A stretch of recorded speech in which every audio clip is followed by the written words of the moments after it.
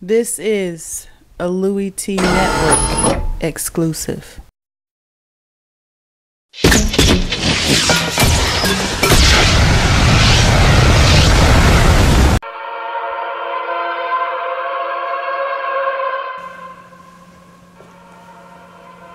Who else could it be but me, Dormant, Louie Tee? Welcome, you are in the lab room. Of course, I'm your host, Lou. Thank you for joining me on the 2016 NFL Draft Prospects 101 series. Your guide to some of the biggest and hottest names of the 2016 NFL Draft. We're talking defensive linemen, and I just felt like I needed to break down the Bama boys, and I looked at both of them, and this goes back to the combine. Let me give you a little bit of framework and reference here as to why I'm not doing both of these guys. I'm just doing one, and the one that I like the most, because I looked at both of these players and I felt like they were a package deal. Every time I heard someone talk about one, they talked about the other, and they talked about how good A'Shawn Robinson is, and they talk about how Jarran Reed is kind of just the other guy. So, you know, A'Shawn Robinson is the guy that can get you some pressure on the quarterback, can get in the backfield, be disruptive. Don't know if he plays on every snap or not, but hey, he's really good. And then Jarran Reed is that other guy that, hey, he's a lunch pail, hard hat guy. Not going to get you much pressure on the quarterback, but he's going to stop the run, be stopped at the point of attack, going to hustle, going to give you everything he's got while he's on the field. That sounds like my type of guy. I looked at the combine, and when I saw it, I saw two guys, and I'm like, everyone wants me to lean towards A'Shawn Robinson. I get this feeling like everyone's telling me A'Shawn Robinson, A'Shawn Robinson, A'Shawn Robinson, but when I watched him at the combine, I'm saying Jarran Reed, Jarran Reed, Jarran Reed. So I felt good about Jarran Reed more so than I did A'Shawn Robinson after watching the combine.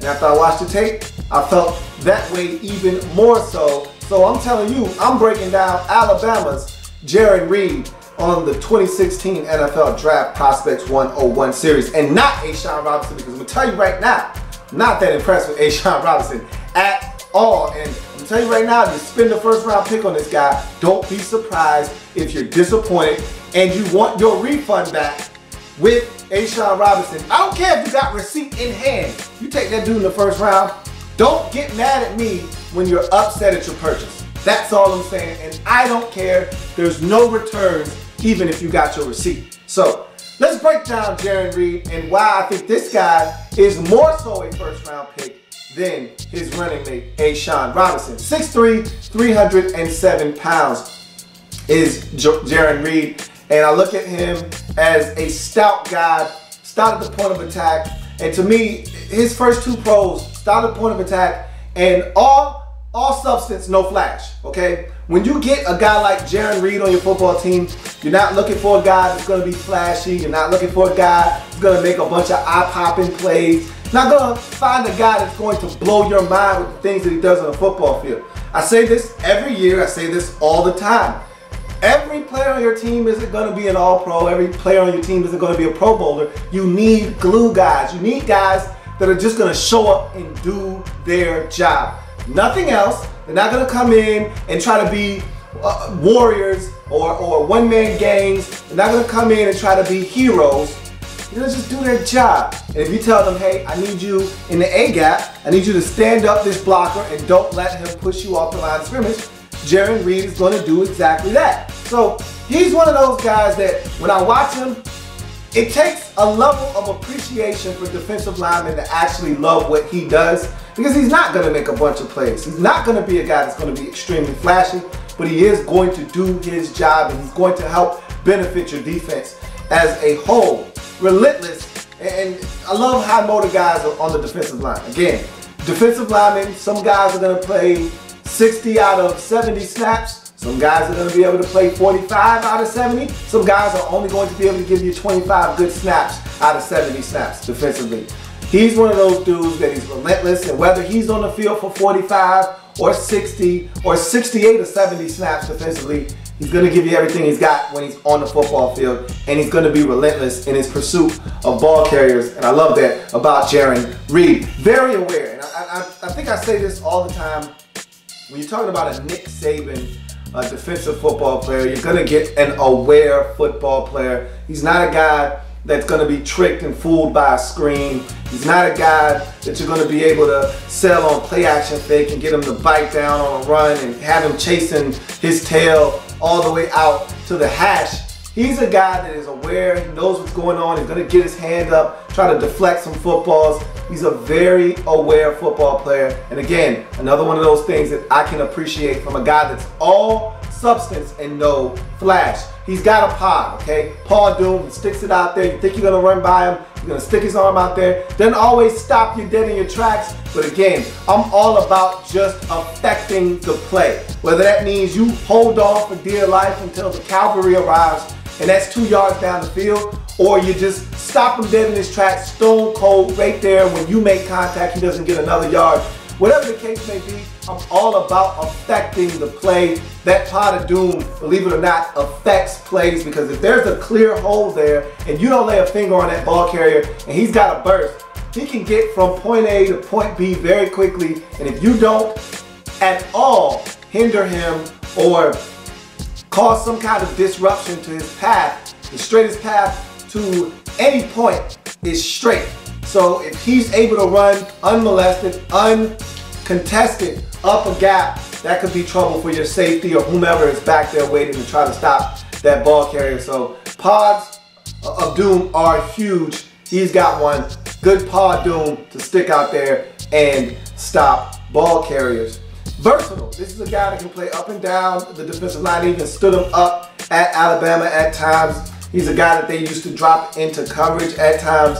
I'm not a huge fan of defensive linemen dropping into coverage, because there's only so much a D lineman can do when you're dropping them into coverage.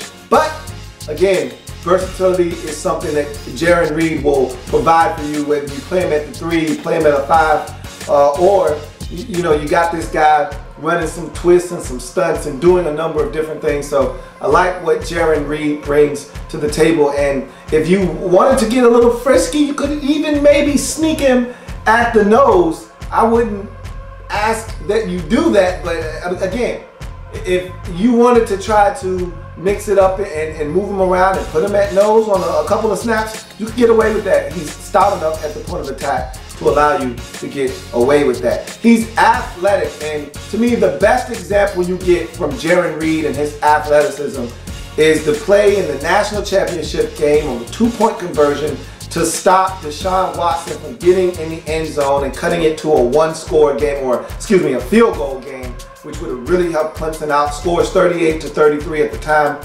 If he gets in, being Deshaun Watson, on his 2-point conversion, it makes it 38-35, totally different ball game.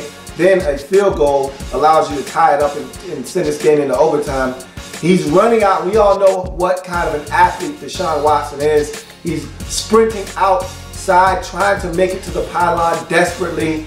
Jarran Reed has a bead on him, takes the proper angle, uses his athleticism to track him down at the sideline at the 2-yard line and knock him out of bounds and stop him from converting on that 2-point conversion. To me, that's the best example I have of his athleticism. It's there, it's apparent, and that play right there to me exemplifies exactly what he is as an athlete. Go to his cons.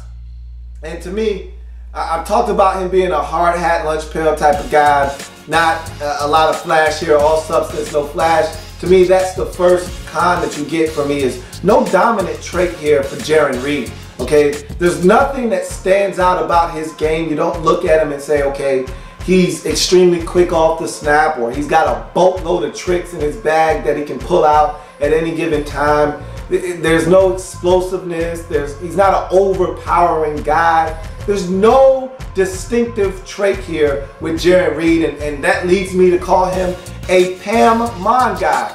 Okay, proficient at many, master of none. He's a Pam Mom guy, and so it can be frustrating at times, but again, he's a glue guy, a guy that you bring in that helps, that you won't hear his name called as often as some of these other guys, but it's because of what he does that will allow other guys on your defense to make some plays.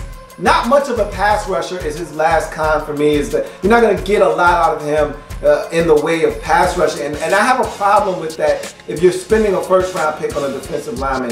First round defensive linemen need to do both equally well, and as I call it, EAD, equally as dangerous. You need to be an EADer if you're going to be in the first round as a defensive lineman for me. You can't just be a one-trick pony. You can't be a guy that stops the run but doesn't get pass rush. You can't be a guy that gets pass rush but can't stop the run. If you're going to be a first-round defensive lineman, you need to be an EADer. He is not equally as dangerous when he's going after the quarterback as he is stopping the run. So I'd love to see him develop some moves, be a little bit more proficient at trying to get to the quarterback. Maybe that's something that will come with a little bit of tutelage at the next level, but right now he is not adept at getting to the quarterback, and his numbers in college back that up. So that's Jarran Reed in a nutshell and his draft prospects 101 breakdown. If it happens in the National Football League, whether big or small, we cover it all here in the lab room. Come back and join me as I continue to break down anything and everything in the National Football League. I got another defensive lineman to break down, and this is a big one. I'll come back, we'll break it down. See you next time. There's plenty more where that came from. While you're here, subscribe to the channel. If you want more Louie Tee, be sure to follow me on Twitter at @InTheLabRoom, or you can like the Facebook page at In the Lab Room. That's In the Lab Room on Facebook and at In the Lab Room on Twitter. Don't forget, subscribe to the channel if you haven't already done so.